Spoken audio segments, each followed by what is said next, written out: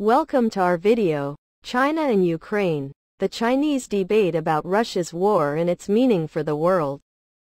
I tentatively would like to focus on the commentary from Editorial Partner European Council on Foreign Relations, ECFR, the 12th of July 2023, by Ms. Alicja Bachulska, a policy fellow at the European Council on Foreign Relations, based in ECFR's Warsaw office, and Mr. Leonard, co-founder and director of the European Council on Foreign Relations. This is part 2. Meanwhile, Moscow's grievances about NATO expansion and justifications for waging war against Ukraine seem well received and understood among Chinese intellectuals. Many of them repeat Russian lines about NATO undermining Moscow's core security concerns through its enlargement in Central and Eastern Europe. For example, in the words of Shen Shishan, an Asia-Pacific expert from the China Institute of International Studies, Russia's strategic space has been squeezed, forcing it to take countermeasures. Similarly, Wang Yiwei, from the prestigious Renmin University and one of the most prominent Chinese proponents of the Belt and Road Initiative, BRI, asserts that the crisis around Ukraine is a direct response to Western countries not respecting Moscow's security interests. Worries about the danger of a military defeat leading to regime change in Moscow appear to inform the thinking of many scholars. Such concerns likely also underpin the Chinese government's steady support for the Putin regime. As long as Russia's behavior does not become an unmanageable political liability, they expect Beijing to continue to provide Moscow with an economic and diplomatic lifeline. By and large, intellectuals agree that China and Russia need to stand together in a joint effort to weaken the US-led international order, a system that both regimes believe presents an existential threat. Intellectuals tend not to see Ukraine as an important independent player in the struggle. This feeds into the view that a local war between Russia and Ukraine has turned into a proxy fight between America and China, the only two countries to benefit from it so far. According to this logic, China benefits from the war because it brings Russia into a more dependent position and makes the US look like a warmonger. Chinese documents on the war make plentiful reference to the fact that the sovereignty, independence and territorial integrity of all countries must be effectively upheld, but never specifically refer to Russia breaching this principle. Instead, they point towards a complicated history between Russia and Ukraine, which again legitimizes Moscow's perspective and hints that Russia has legitimate security interests in Ukraine. These beliefs are strongly shared by intellectuals in China. Voices skeptical of Russia exist in the Chinese debate as well, although they are less common. Speaking off the record, one scholar claimed that China had been a victim of a hybrid war waged by Russia, including, for example, Russian attempts to manipulate Chinese state-affiliated media and social media, as well as duping Chinese leaders into appearing more supportive of the war than they wanted to be. Some critics have even been willing to write on the record. One of the most vocal is Feng Yujun, director of the Center for Russian and Central Asian Studies at Fudan University in Shanghai. He previously spent a decade running the Institute for Russian Studies at CICIR. Feng sees Moscow an irrational actor, largely driven by a victim mentality and imperial longings. He claims that Russian foreign policy has exacerbated antagonisms between liberal and conservative forces in countries around the world, leading to a subsequent deterioration in the international environment. His views suggest that Moscow's irrationality could one day become a liability for Beijing, especially in the context of the growing closeness between the two countries. Nevertheless, these kinds of assessments are not widespread.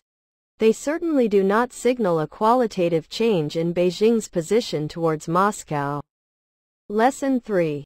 The conflict in Ukraine has made war over Taiwan neither more nor less likely, but Western responses are certainly informing Chinese thinking. The decline of the West has been a long-standing part of Chinese Communist Party rhetoric.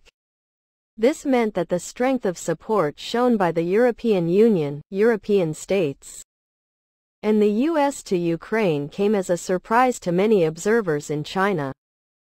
Both they and the Chinese government quickly rationalized this expression of solidarity as further proof of American instrumentalization of their juniors in Europe. Nevertheless, it has not gone unnoticed by those considering the implications of Russia's war on Ukraine for the future of Taiwan. At the official level, China rejects analogies between the war in Ukraine and cross-strait relations. In the words of Wang Wenbin, spokesperson of the Chinese Ministry of Foreign Affairs, Taiwan is not Ukraine, and those who play with and fan up the fire on the Taiwan question will only wind up burning themselves. Such views rest on the notion that the US uses the comparison with Taiwan deliberately to antagonize and, ultimately, to destabilize China's neighborhood. Nevertheless, in conversations with Chinese intellectuals, it becomes clear that they are looking closely at the war's implications for China-Taiwan relations. Some note with interest that the US and NATO have refrained from engaging in a direct fight with Russia over Ukraine, and conclude from this that Western powers may also seek to avoid head-on confrontations over Taiwan. As one intellectual put it, if the U.S. administration's main argument for not getting directly involved in Ukraine is to avoid a war with a nuclear-armed superpower, why should the same logic not apply to Taiwan?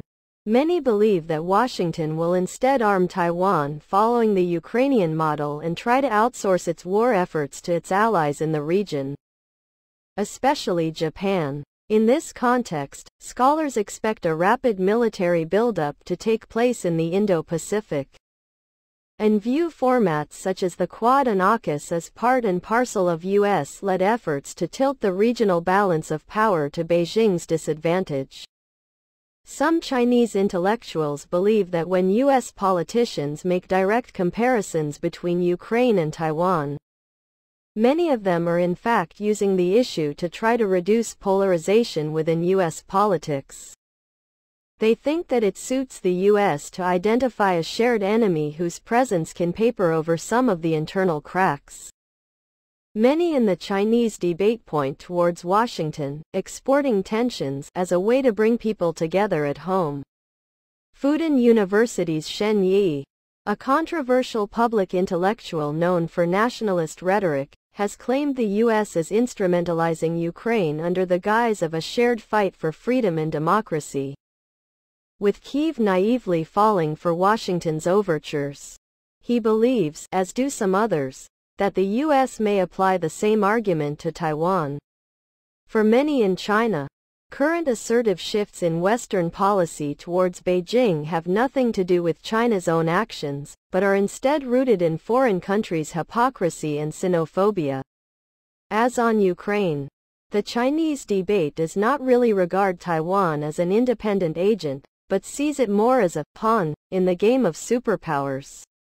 At the same time, most Chinese intellectuals do not think Beijing will be the first to initiate a conventional conflict over Taiwan. They argue that Xi Jinping's responses to date have been largely reactive in nature.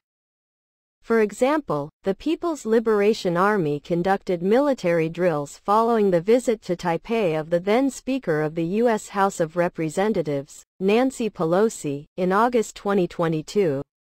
Moreover, Chinese scholars seem united in their belief that intensification of informal ties between Taiwan and third countries must meet such reactions from China.